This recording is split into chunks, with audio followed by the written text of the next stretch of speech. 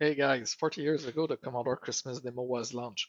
To celebrate this event, I've created this cute Christmas tree cartridge that fits directly in your Commodore 64.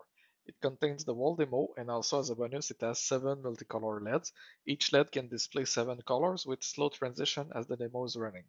A micro switch allows you to enable or disable the last screen of the demo that display the Commodore 64 specification and price.